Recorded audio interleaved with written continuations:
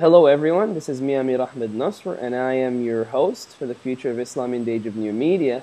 And today we have one of our 60 speakers here to elaborate on the 60-second take, because obviously 60 seconds is not enough. And his name is Zaki Hasan. And Zaki Hasan is a professor of communication and media studies, and he's also the founder of Zaki's Corner. That's ZAKIS Corner.com. He's also a writer for the Huffington Post and the co-author of the book called Geek Wisdom. Zaki, thank you so much for doing this and welcome. Thanks for having me. Great. So, let's just dive in right into things. We did a little bit of preparation before this and talked about a bunch of stuff casually. So in your 60-second take, you talked about how the internet allows us to work through most of our differences.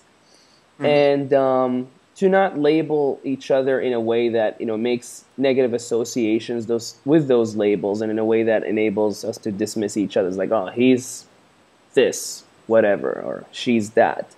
And you've talked about how you've written some articles on Muslim-related issues that found common ground with people across the religious spectrum and the political spectrum. Now, people across the religious spectrum, I can see how that works. But people across the political spectrum, does that even include, the right wing and, very progressive liberals also on the left side of the spectrum? And so, how does that work? And I'd love it if you just shared a few examples about certain key things that resonated with people regardless of their political affiliations.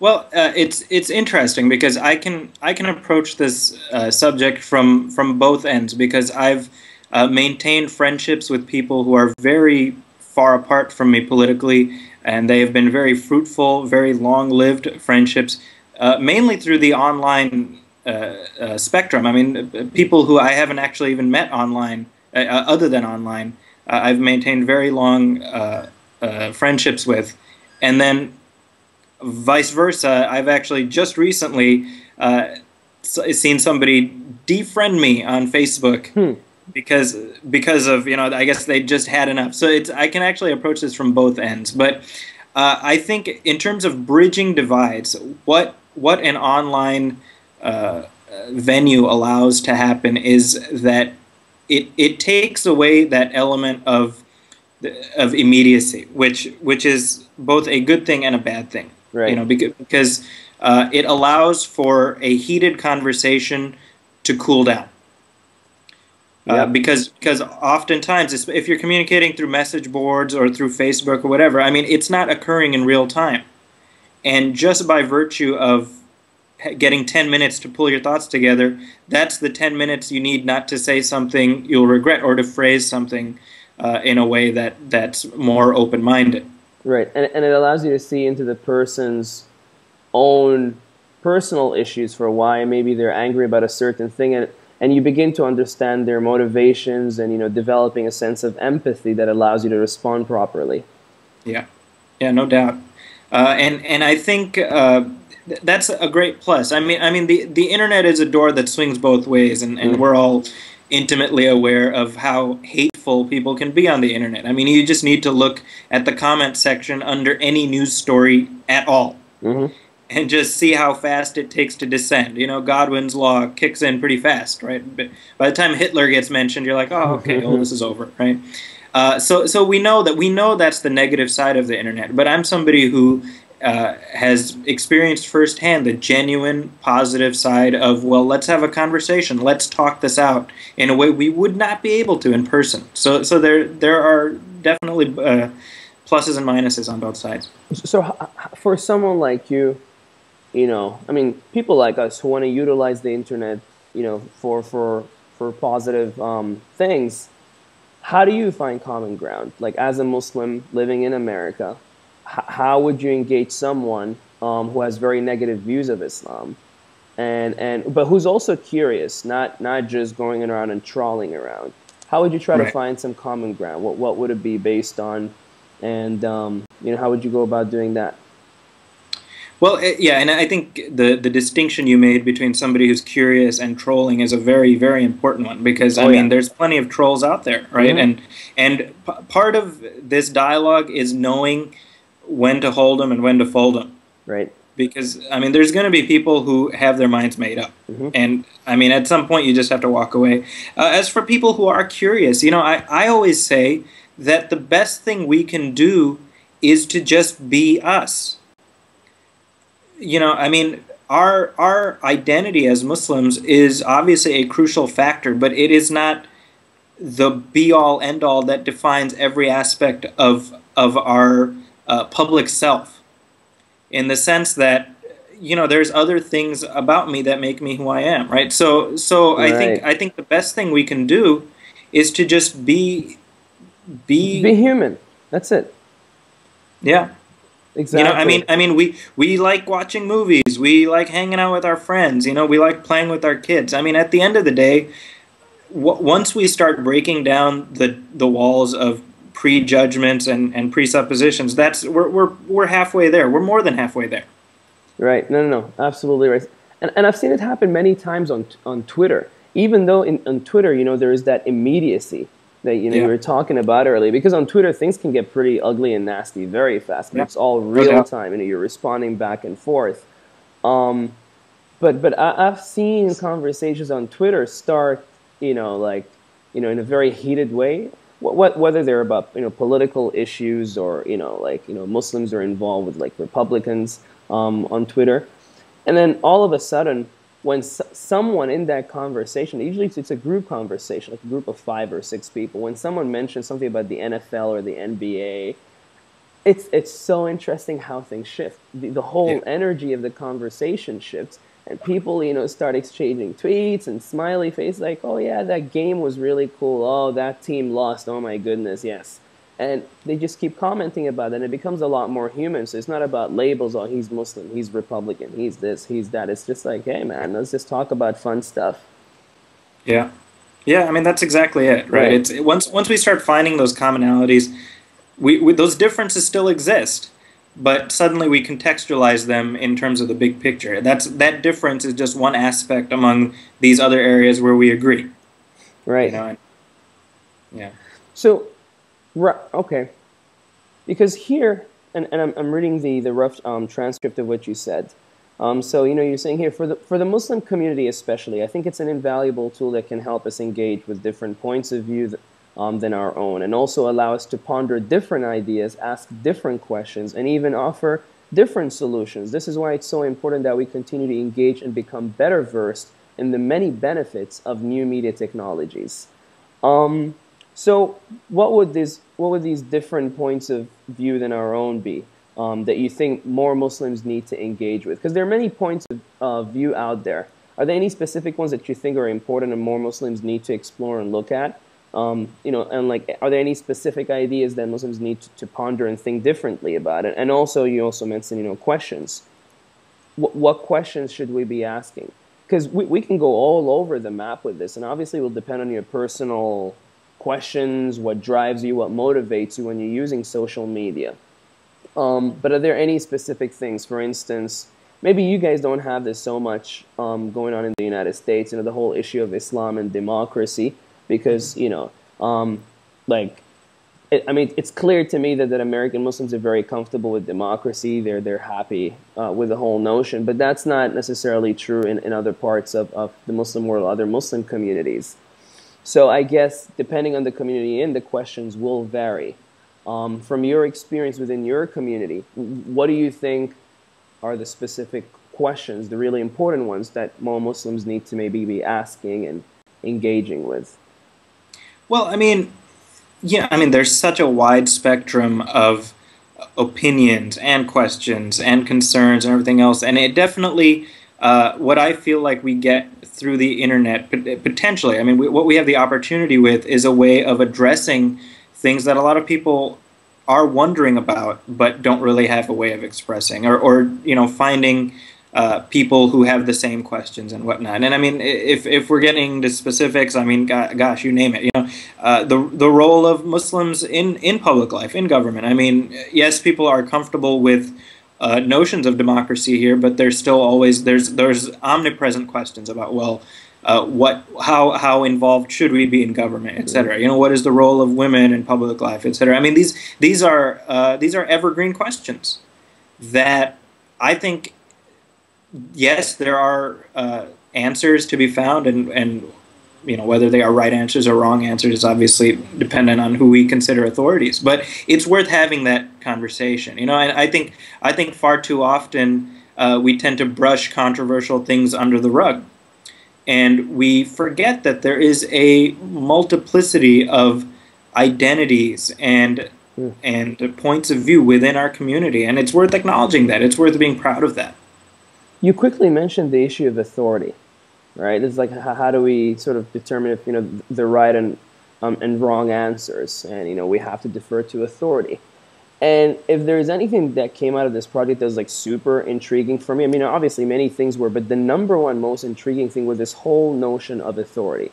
And many speakers addressed it in different ways, during the Future of Islam in the Age of New Media, the audio seminar. I'd love to get your take because, see, here's what I personally struggle with, right? And let's just bounce some ideas back and forth. Obviously, authority is important. Like you need to have a way of getting authoritative answers. The way that I see it is that, in this time of globalization and, more people using social media, we've seen new voices pop up. And this whole notion of authority is starting to sort of wither away. And it's getting more and more difficult to draw the lines and to figure out even what standards and criteria do we use to say yes, so and so is indeed authoritative. It's a whole different environment right now, and obviously, and I'm pretty sure you would agree. I think that has many benefits. In fact, I think the benefits outweigh the negative aspects.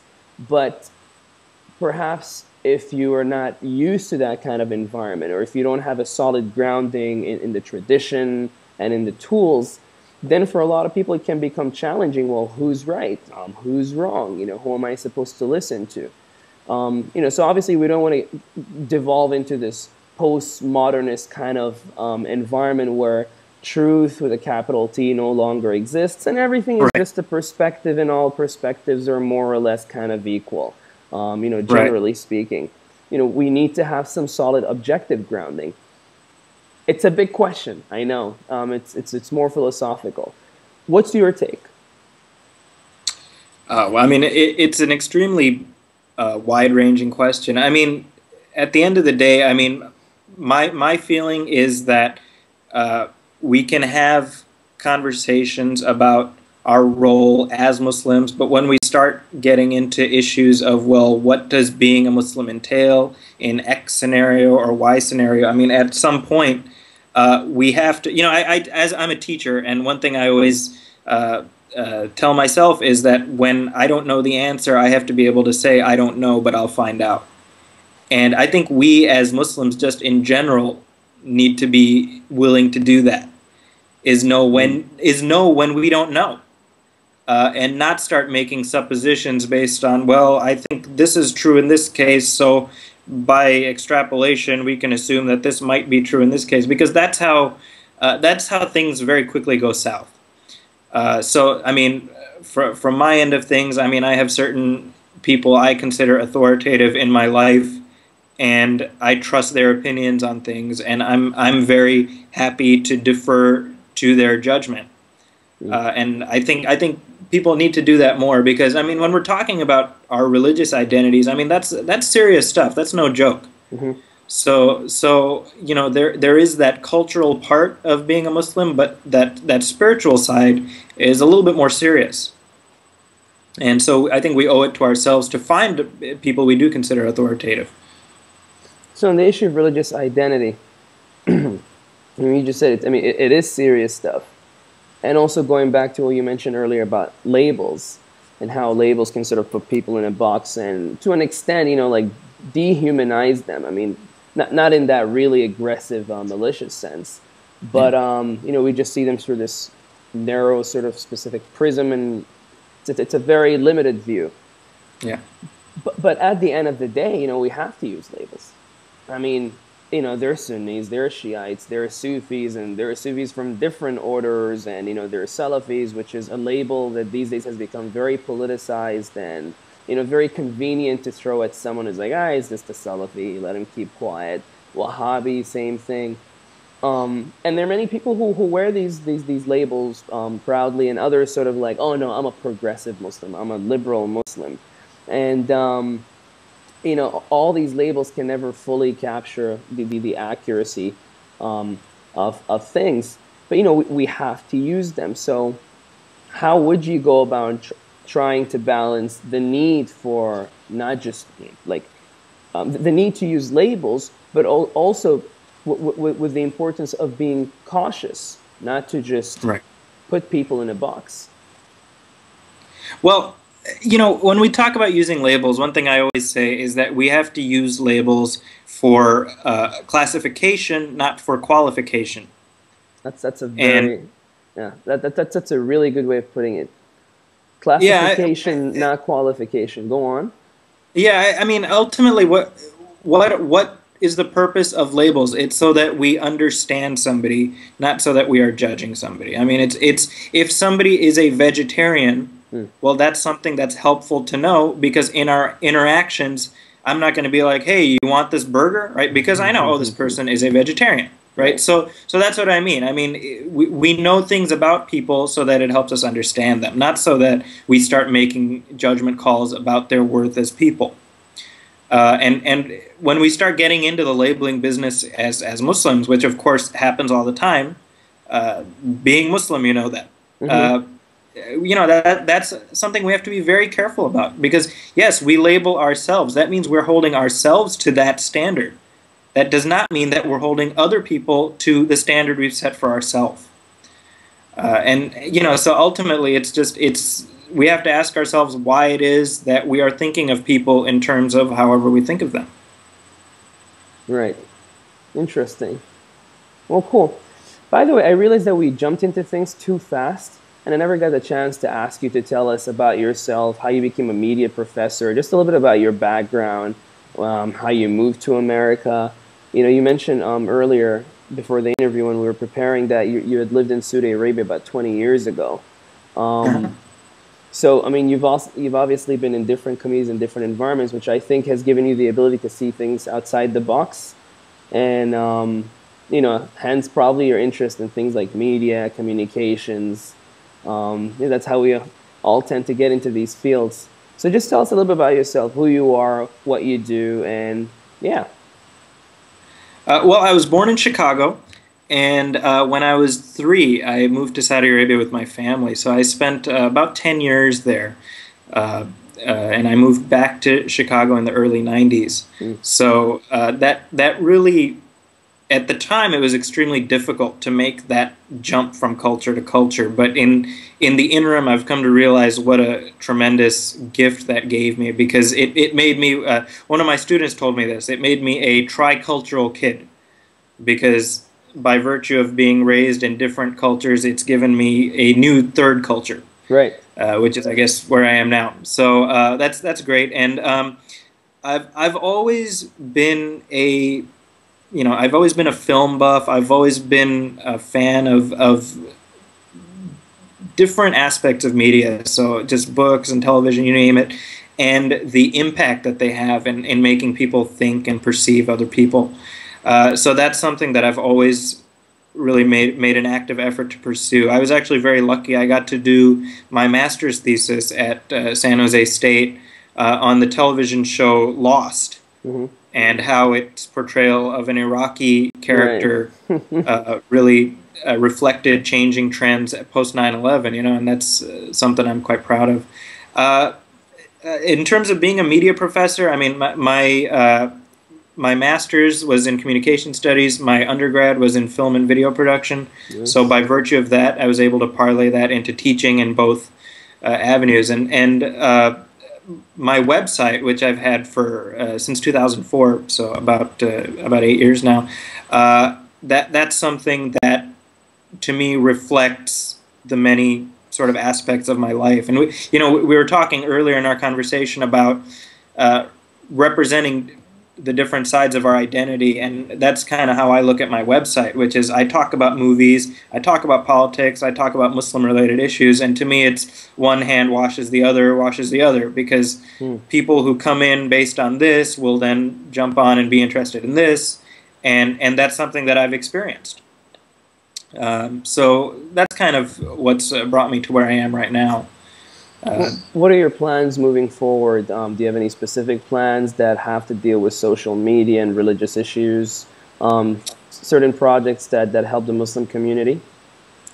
Well, you know, my goal has always been to sort of take the identity politics out of Muslim identity and just have our contribution be as another voice in this wide spectrum of voices that we have in America. So all the work that I do is coming from that perspective, where I'm not a Muslim writer. I'm a writer who happens to be Muslim, and you know that's a semantic difference, but I think it's an important one. No, I think it's a huge difference. Well, hey, Zaki, thank you very much. Is there anything you just want to say quickly to the audience? Any specific point that you think is really important that you want to mention? Well, first of all, I just want to say thanks for reaching out and including me in this. And you know, I think as I said before in the shorter stretch, new media really I view it as the wave of the future. So it's something that I want to emphasize. We really need to know it and master it. Cool. I couldn't agree more. Well, thank Nice. you very much. And this was great. No, this was really useful. It was good getting to know you better and to have your insights, because I think they're really relevant and really useful. Thank you very much. Thanks so much. All right.